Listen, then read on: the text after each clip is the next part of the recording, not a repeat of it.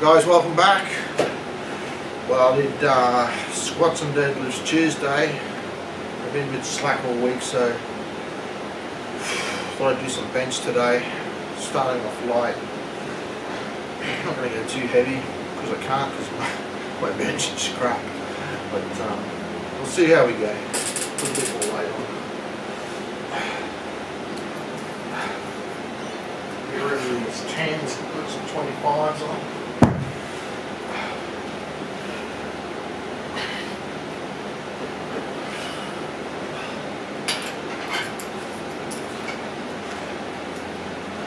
Big jump.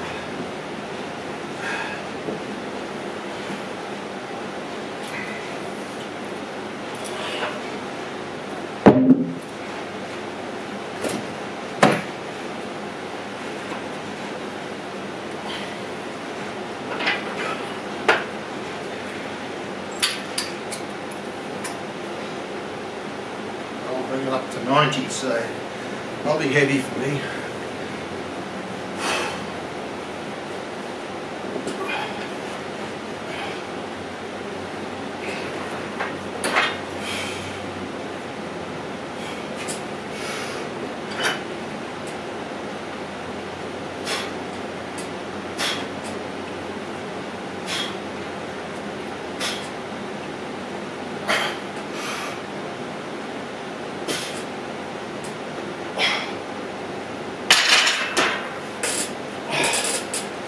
That's not 90, that's only 70. But it felt like 90. I'll get it up to 90 and see what that feels like.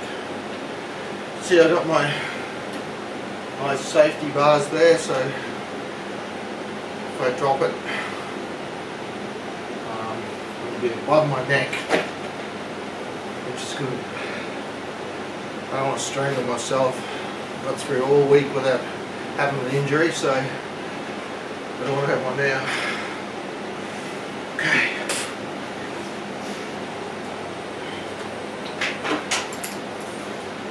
Pop another 10 on each side, bring it up to 90.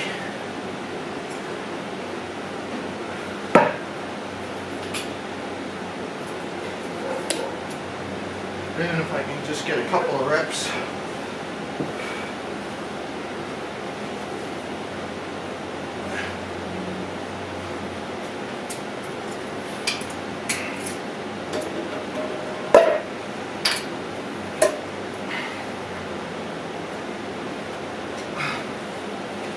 Might be a bit of background noise, that's the air conditioner. I haven't got the fan on because otherwise it'd be too noisy. Well, I can hear people mowing outside, which is necessary at the moment because we had so much rain. Grass is growing nuts up here in Queensland. Okay.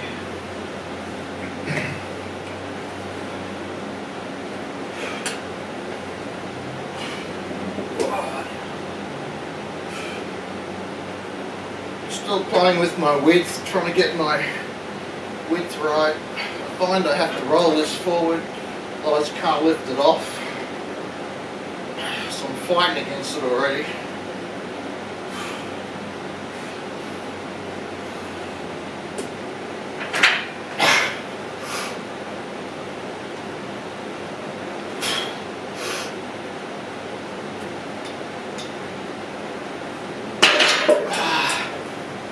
Yeah, that's 90's heavy for me.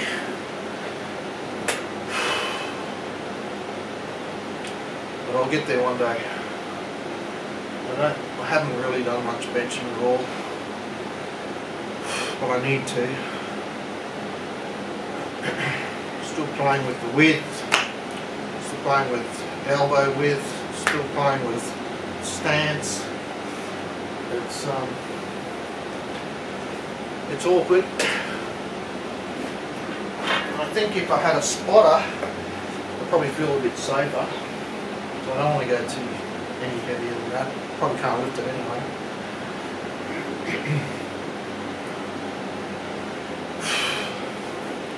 Sure is hot. I'm gonna see if I can do one more rep.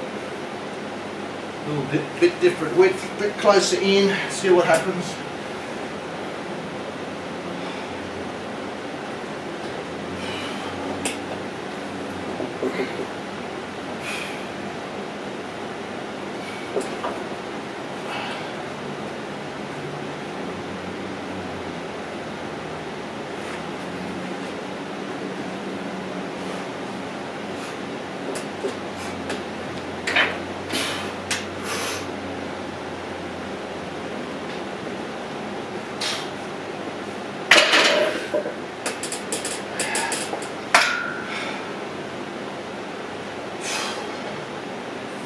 It's heavy for me. I'm going to drop it back again, and better to do more reps than try and kill yourself with a heavy weight.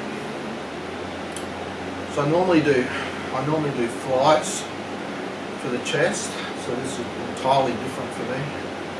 But I can feel it, that's for sure.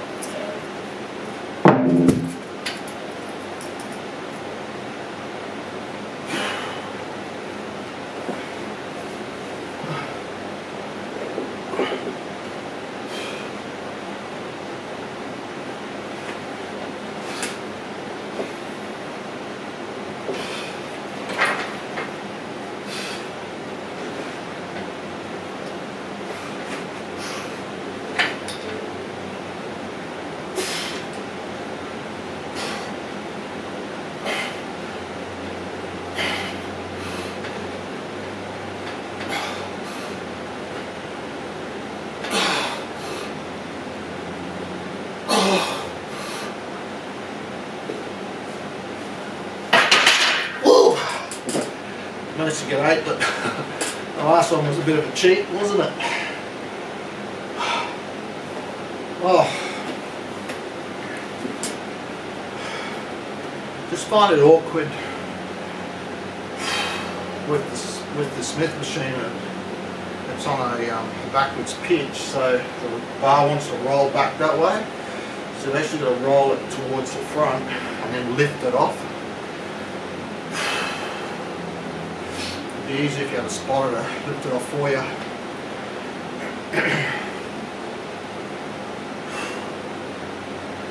Anyway, it is what it is. But I'm trying to not use the Smith machine part, because I'm trying to focus on my stabilizer muscles more. Because I find if I use the Smith machine, even though it supports you this way, it doesn't support you up and down that way, but it supports you to some extent that you're not using all your stabilizer muscles. So this is the best way, and I might do some flies after that. I've just got to concentrate a bit more, do them a bit more often, eh?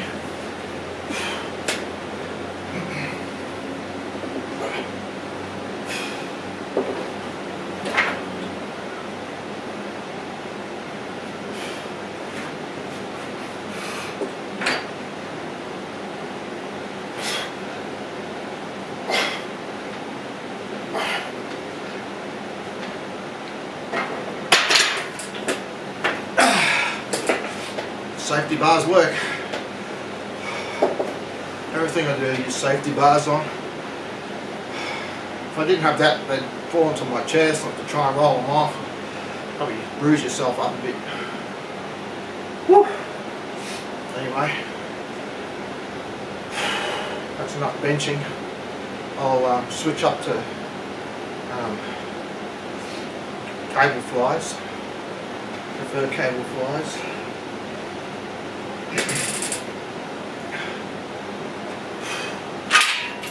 Not sure what sort of weight they've got on there, but it's heavy.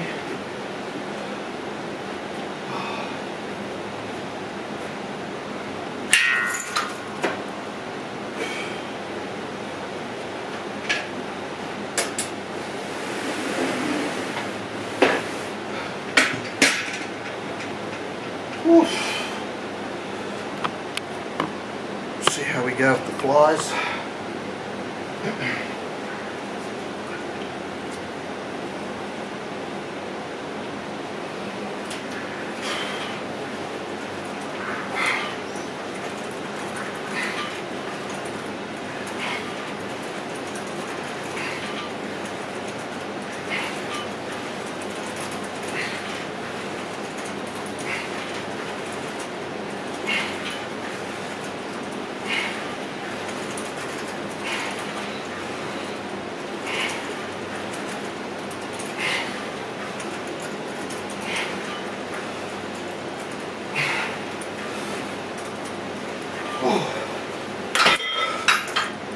Oh, I can normally do 20 of those, but after the benching, I'm a bit taxed. Oh. They do good, give you a good stretch. Only thing with this particular Smith machine, you can't adjust the height of your rolls for your cables, so it's stuck up there. But I did want to try standing on the bench, dropping the weight, and see if I can do some maybe forwards a bit. I want to try and do it up if I can. Anyway, we'll do some more of those. So you guys with the BioForce, you can do these on the BioForce too. And sitting down, so sitting down on the BioForce, if you use, put your handles up here, the cables up, pulleys up here, sitting down, that's a good height. And then you can adjust your seat down if you want to get higher.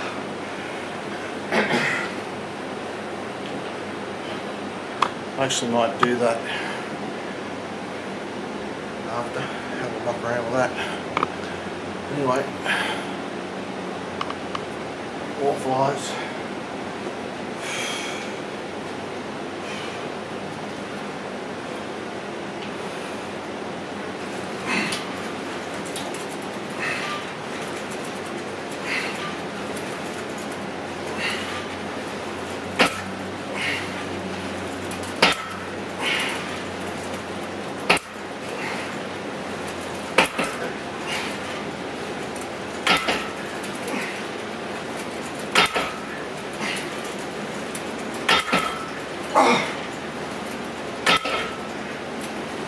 Oh, 12. Oh, anterior delts too. Get a workout from that.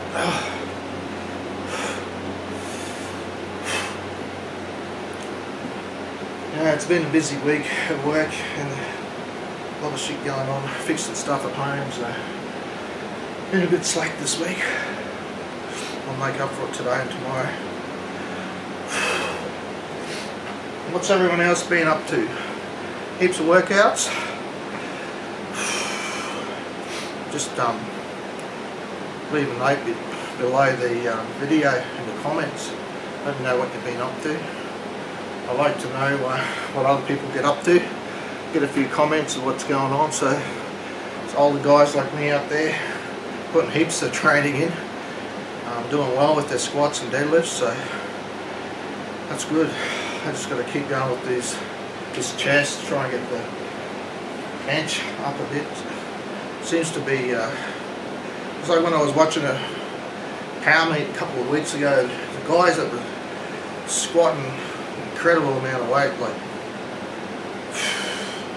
200 odd kilos, and deadlifting 200 odd kilos, and you come to bench and the same guys were struggling over 110 kilos, 120, which I thought they would do a lot more on. So everyone's got their favourite body parts and favourite exercises by the look of it. And my least favourite is bench pressing, I can tell you that. Squats and deadlifts. Deadlift's my favourite. Always been a good deadlifter for my body weight and age. Squats probably my second favourite, but I've only just recently started that again. Had an accident last January, which I had whiplash and everything from, so I didn't do any real squats until January this year, I think it started. Yeah, I'm pretty sure it was January. So I'm going alright with those, I reckon. I'll do one more set of flies.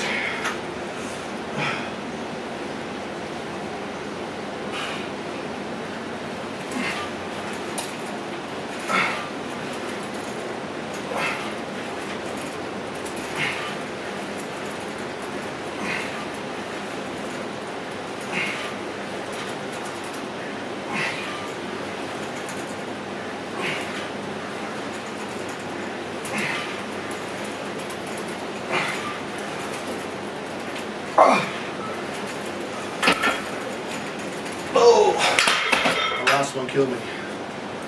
Whew. Anterior delts burning, which is good. So I'm getting pec and anterior delts working there.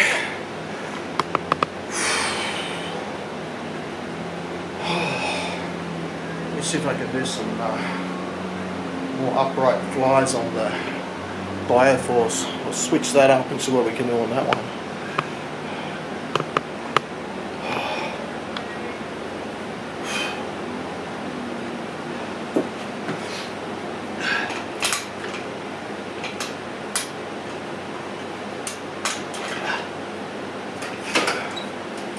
I'll loosen it.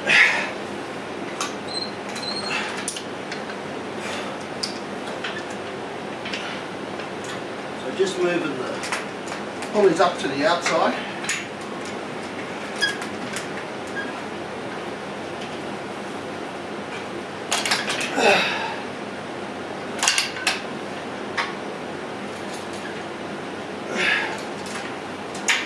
Don't do what I've done before, come in and start trying to pull on this, because it's connected straight to the bar. You're not going to pull it anywhere. Alright.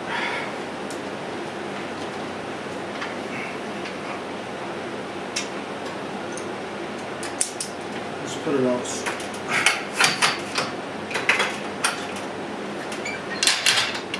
Always have that bar out of the way because it puts unnecessary tension on the cables, and it makes it hard for you to change things as well, like I just found out. So I've got that on fairly light, only on 25 pounds per side.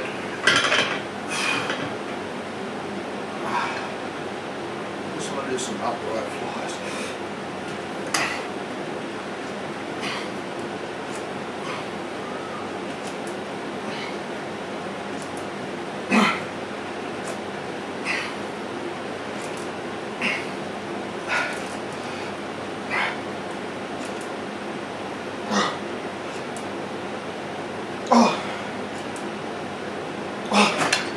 And even though that's light, it gives you a good pump, good workout.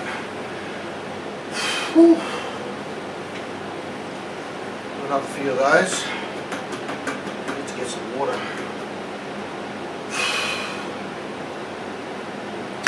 Let me get some water. I'll be back in a minute, guys. It's better. Got some water.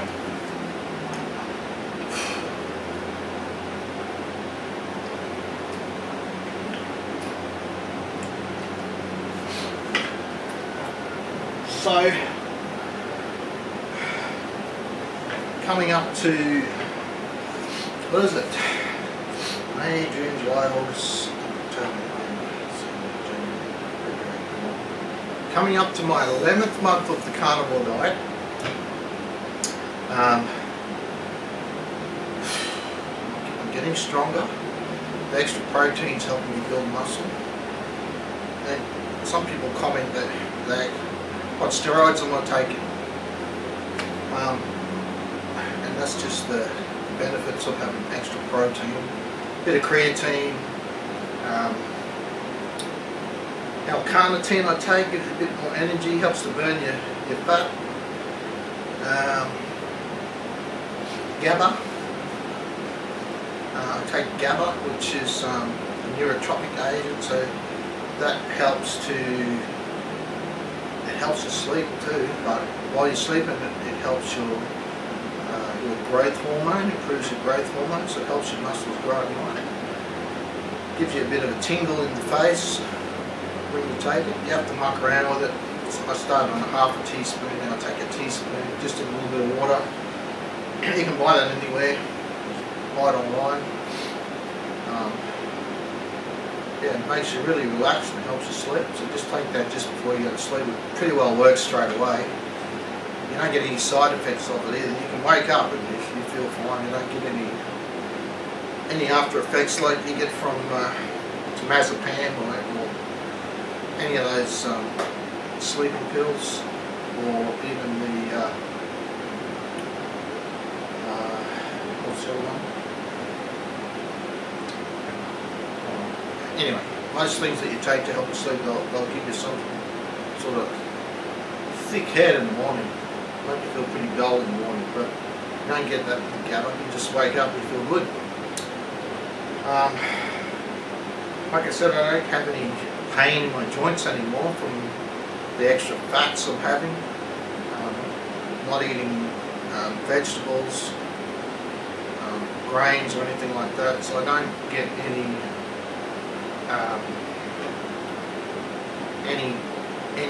fibre stuck in my diverticular, so I don't get diverticulitis anymore. I always had sigmoid pain no matter what I ate. As soon as I stopped all the fibre, because we can't digest fibre, so as soon as I stopped that, within a month it had all gone out. It takes a while to get out of your little pockets when you've got diverticular disease. Within a month, had no pain all year, all last year, which is really good. Just changed my life. Plus, you don't get cravings all day either. I can, have a bit of egg and a bit of meat in the morning. I usually don't eat breakfast because I leave home too early. So I usually eat about 10:30, 10 o'clock, just a couple of eggs, or one egg, and then lunchtime I'll have my mince or my meat that we prepared the day before, or you can have eggs, anything, just as long as it's protein. And then I'm not hungry till 6 o'clock at night. And virtually have some chicken or some pork or some beef, and that's it. I don't have to eat all day like I did before, always looking for snacks, because you don't get the cravings, you don't get the carbohydrate cravings. So, plus your blood sugars are stable all the time, so you don't get that spike in your insulin. It makes you, when you eat sugar and carbohydrates, you get that spike in your insulin.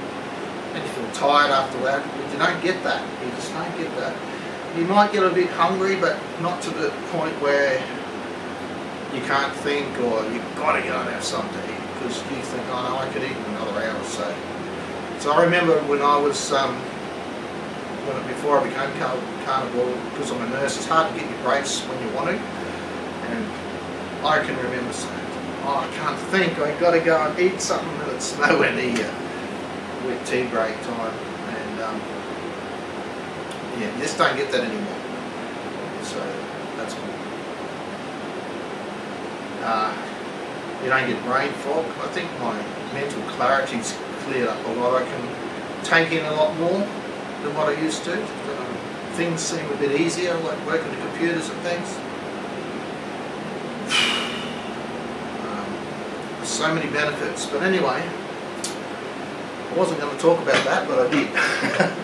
Can't help myself. One more set of this.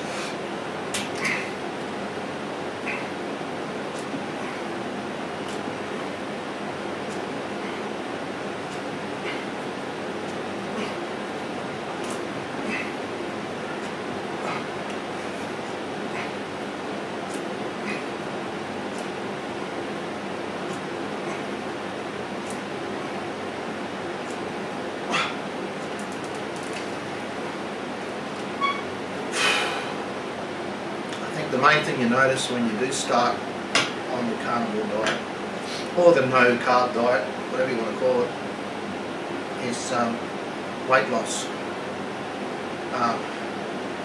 Weight loss in a good way, because it's fat loss, not muscle loss. People are scared to eat fatty foods, but I have butter in my tea, I have butter in my coffee. I get laughed at work, but for me it's really good. You don't have to worry about fat. Your body's supposed to have fat, despite what you've been told by the food industry. Don't eat fatty foods. You actually need that. So fat is essential. You need it for brain cells, you need it for all your endocrine system, hormones. It's silly not to have it when you think about it. Even though we've always been told stay away from fatty meats, you actually need the fat. See, one of the things in your body is your gallbladder. So your gallbladder stores bile, and when you eat fat, bile is released into your duodenum, part of your small bowel, and that helps to break up the fats to be absorbed into your body. So what's been happening over the years, we've been to a lot of people have been told don't eat fatty foods, stay away from fats. So what happens is the bile has no reason to inject from the ampulla into the duodenum because there's no fats coming through. So what happens to the bile in the gallbladder? It sits there, it stagnates, it forms crystals and it forms stones, calcifications, and that's why you get gallstones. It's more than likely because you're not eating enough fat. So when your body's very smart, so it knows when it's had enough fat.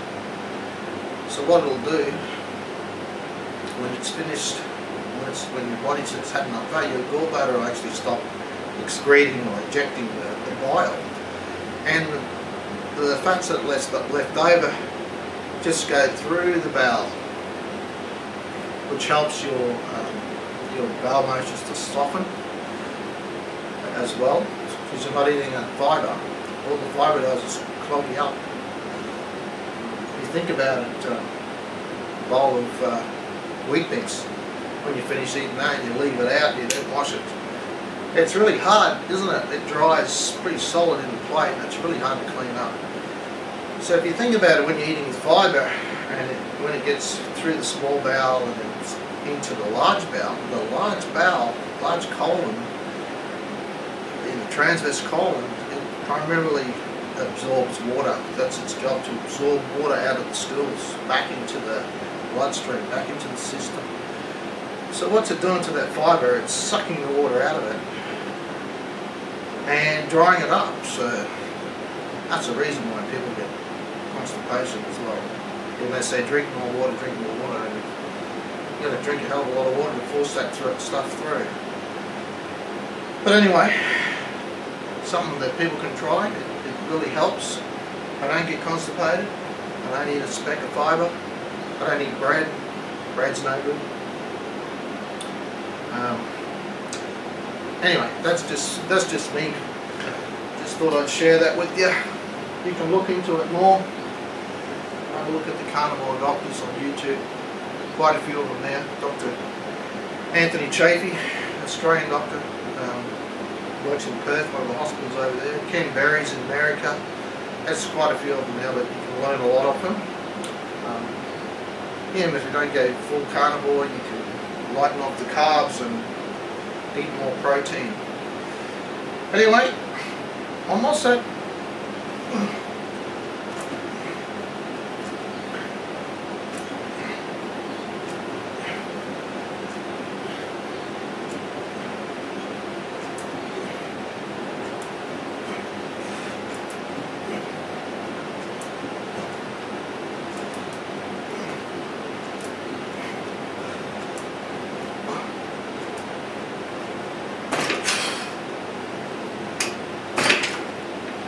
So I reckon that's my chest done for tonight. Might do something tomorrow. Might do back tomorrow. I'll do some back exercise tomorrow. Anyway guys, hope you enjoyed this video. Thanks to all the subscribers, getting a heap now, and I really appreciate your positive comments. Don't like the negative ones, I just delete them. People saying put a shirt on and shit like that. You don't watch if you don't like it. But anyway, don't forget to like and subscribe, and have a good rest of the weekend, and I'll catch you on the next one, eh? Over and out.